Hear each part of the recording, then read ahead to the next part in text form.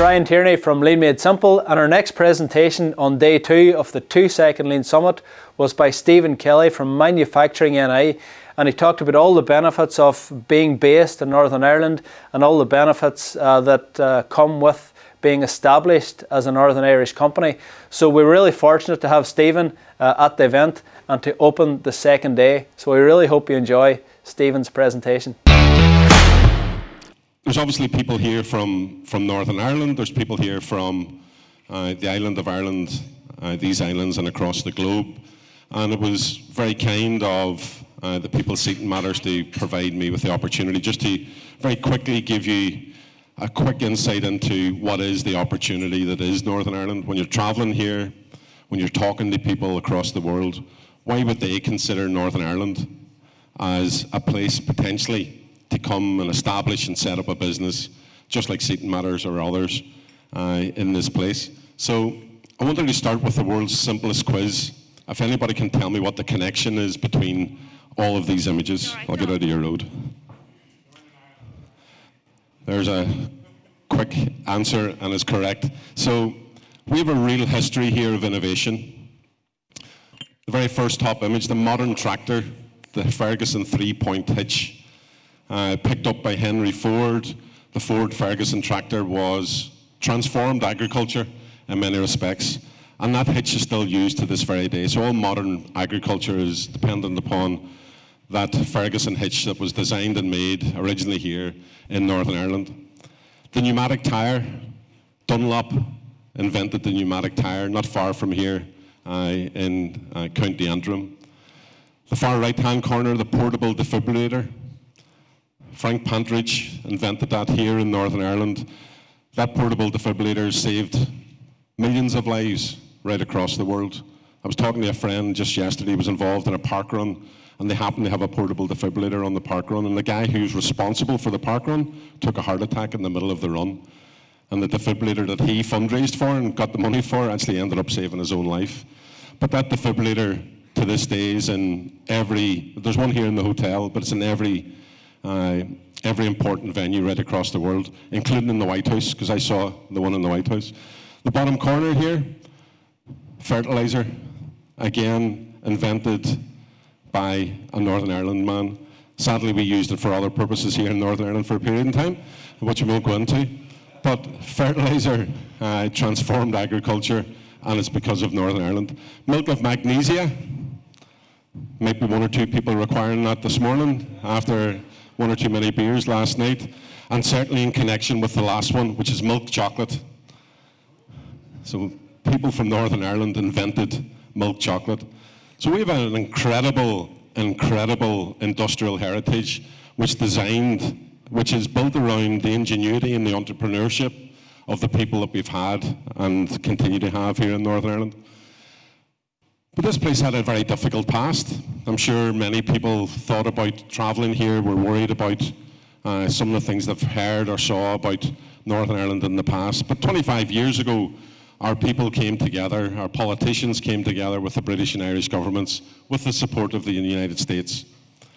And we created what's called the Good Friday Peace Agreement. And that has absolutely transformed this place in the last 25 years. So if you just look at some of the kind of top line numbers, our GDP has grown by 120%. Our GDP per capita has grown by 91%. You can see a disconnect there. Lean sits in that space, I would say. Our unemployment is down from 8.4% to 2.5%. 50% of our population's under 40 years of age. There's 50% more young people in full-time education now than there were back in 1998. And as you've probably experienced in the last 24 hours, this is actually the happiest place in the United Kingdom. Now, that will come as a deep surprise to everybody from Northern Ireland in the room,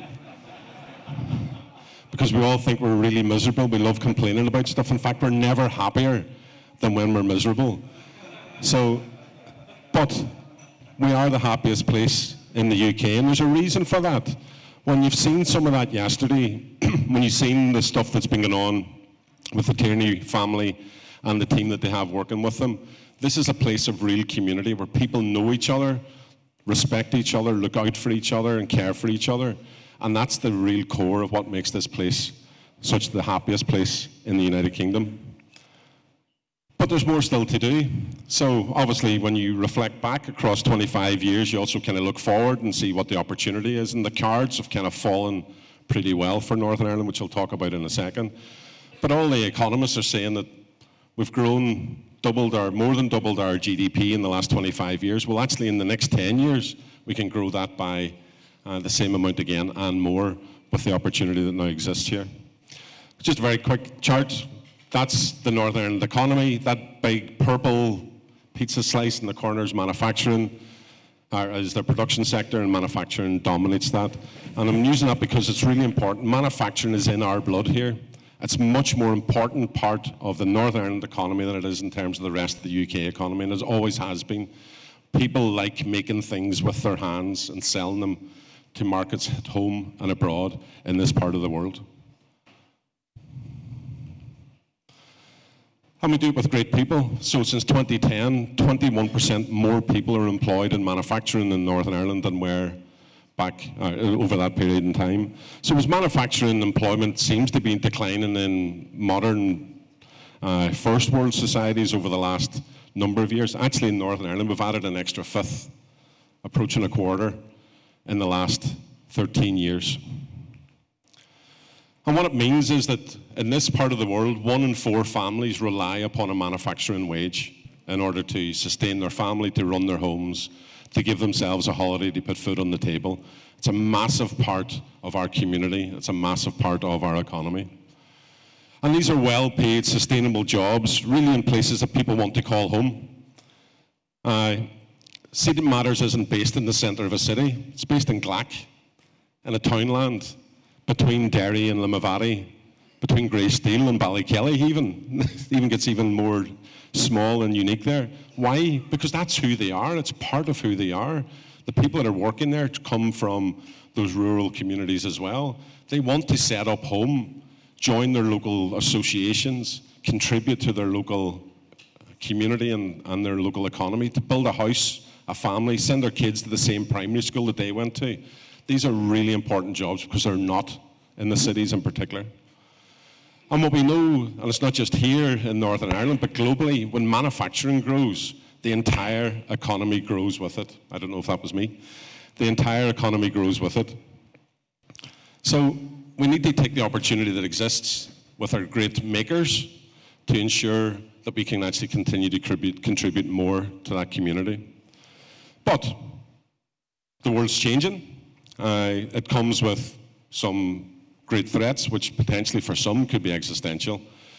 But as manufacturers know, in the middle of threat comes opportunity as well. And I'm showing these not because I've actually got much nicer pictures of me on my holiday up until Wednesday of last week. But we're incredibly well connected in this part of the world. Look at the current UK Prime Minister, the kind of tousle-haired blondie guy, used to be Prime Minister before he got kicked out. The President of the United States, number 10 Downing Street. Incredibly important people. Whether we like these people or not is irrelevant. The role and function that they have, the office that they hold is the important thing.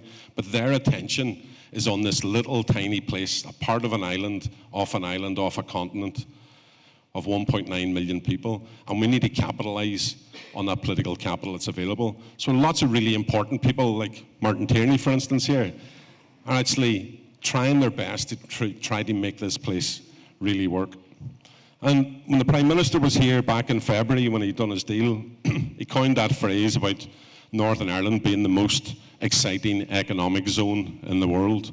And I sat beside him initially, and then I watched him giving that speech. And he's incredibly passionate, and he's trying to deliver on that. So next week, there's 800 investors coming to Northern Ireland for an investment conference in Belfast. People traveling from right across the world. There's going to be at least 2 jobs announcements at that. Why? Because of that personal commitment of not only the Prime Minister, but also the President of the United States, Joe Biden, who came here earlier this year, and the attention that they have on this little tiny place that for some reason holds the attention and has a little piece of the heart of these leaders on an international stage. So the President is committed to sending loads of people here. He's appointed a special economic entity, a special economic envoy, Joe Kennedy III, very famous name, the Kennedy name. He's bringing some of those people along to this conference, this summit next week, and then he's running his own mission in October as well. So we're at the cusp of something incredibly important. And why is that? It's because of the way the cards have fallen, primarily in terms of Brexit. So the UK decided to leave the EU. That's been a very difficult, challenging period for not just the EU, but also the United Kingdom themselves. And a special arrangement has been made for here in Northern Ireland that ensured that we don't have any infrastructure on the border between the north of Ireland and the south of Ireland. So what they arrived at was a thing called the Northern Ireland Protocol. It's been improved, 2-second lane, under what's called the Windsor Framework. And effectively what it means is that we've ended up with this trading regime. So if you're here in Northern Ireland, you have free access to the whole of the UK marketplace, which is 60 million people, and free access north and south, and free access out to Europe. If you're in Ireland, you have borders between these places. And if you're in Northern Ireland, you have a border slightly between Northern Ireland in terms of your supply chain. So that Windsor Framework has resulted in us having a very unique, in fact, nowhere else in the world has that type of access to all of those marketplaces as we do. Put simply, Northern Ireland has become probably the most attractive place in Europe to invest and sustain a manufacturing and distribution business.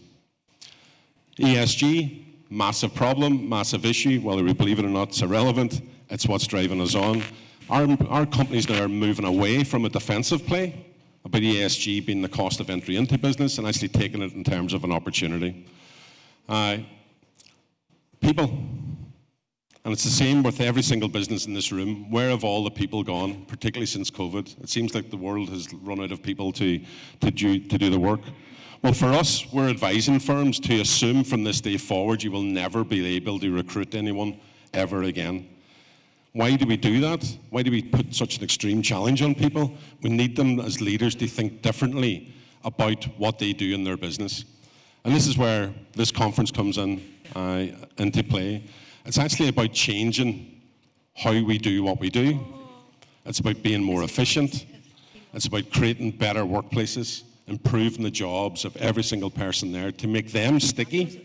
Because if you can't recruit anyone, you've got to retain the people that you have. And secondly, to make sure we get more out of the people that we have within our businesses.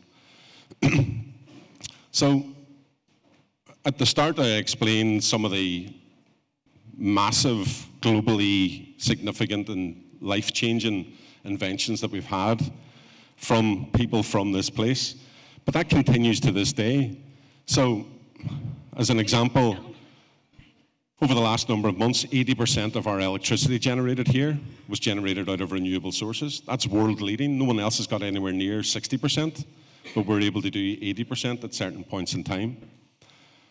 The very grainy image in the middle, those that were lucky enough to have a business class flight here to Northern Ireland, you're very likely to be sitting on a chair that was made here in Northern Ireland. 1/3 of all the business class seats in airlines across the globe are made just here with these 1.9 million people that we have, and very many of the normal seats elsewhere in the plane. This other image to the top left-hand side, it's a read head from Seagate Technology. 1 in 4 of all electronic devices in the world have a little piece of Northern Ireland right in the middle of them. Doesn't matter if it's a computer, a watch, or a phone, or whatever, but 1 in 4 of all electronic devices in the world have a piece of Northern Ireland in them. Bottom side, 40% of the materials handling equipment in the world, so stuff for mines and quarries and recycling facilities, are all made in a little triangle in Northern Ireland. 40% of the global supply of those here with our 1.9 million people. And the bottom side here, 1 in 10 of the entire population of the globe has had a test made in Northern Ireland by Randox.